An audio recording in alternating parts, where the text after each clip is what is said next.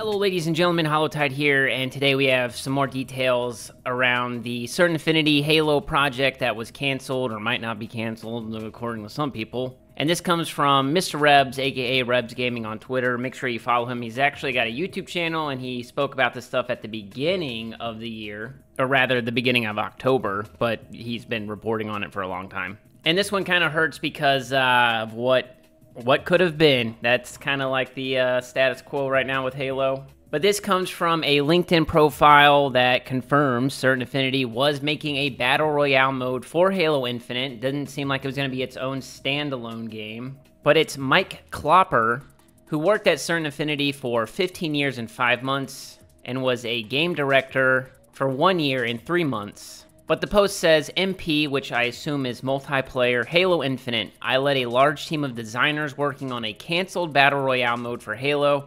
I believe this product could have been a game changer for the franchise. We love playing it and working on it. It was a fantastic experience in spite of its cancellation. Now, I know everybody's going to be like, Battle Royale bad, no, Halo not a game changer and stuff like that. I get it. Again, like we've been here so many times. 343 or Halo Studios was not making this. This was Certain Affinity.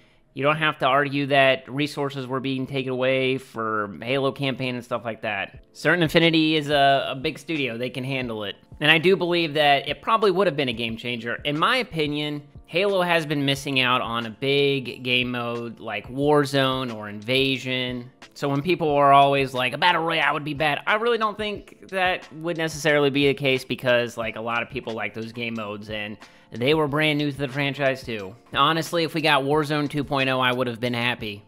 And I think that it would have greatly helped Halo Infinite's, long-term success. But as we all know, that did not happen. Now, there's been some more reports, regarding Tatanka being canceled and how it was changed to Ecker. And a little comment in Mr. Rebs' Twitter feed is, Rip Tatanka, hello Ecker, question mark from grunt.api, who is one of my favorite follows on Twitter. So you should go follow them as well.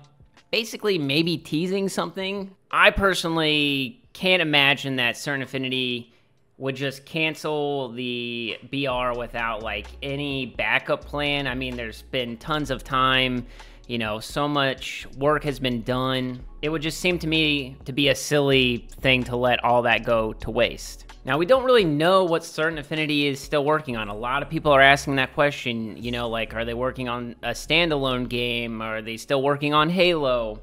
We haven't heard anything from them regarding that. So, like, where does that stand? We know there are multiple projects being worked on, and one of the things that I think with the Halo Studios name is that it's not so, like, a lot of people are like, why would you name your studio after the game and stuff? I think there's more to it than that. I don't think it's just naming the studio after the game. I think, we had reports that 343 was going to be more of a steward of the franchise, and I think you can slap Halo Studios on, a third-party developer-made game and stuff like that. Now, a lot of people are like, Battle Royales aren't popular anymore and stuff, and that's just not true. I mean, Fortnite and College, like, those games are Apex massive games. And as long as Halo didn't turn into just a Battle Royale, rather it was just like another game or a game mode for people to play, I would be all for it. If anything, it would help the, player base get more people into Arena or something. It's unfortunate. I would like to believe that this is not just the end of that project, but as of right now, we have nothing else to go on.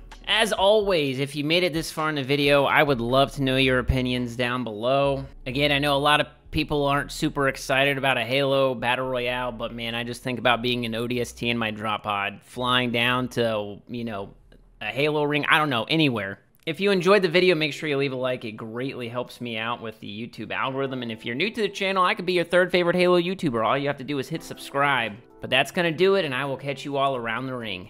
Peace!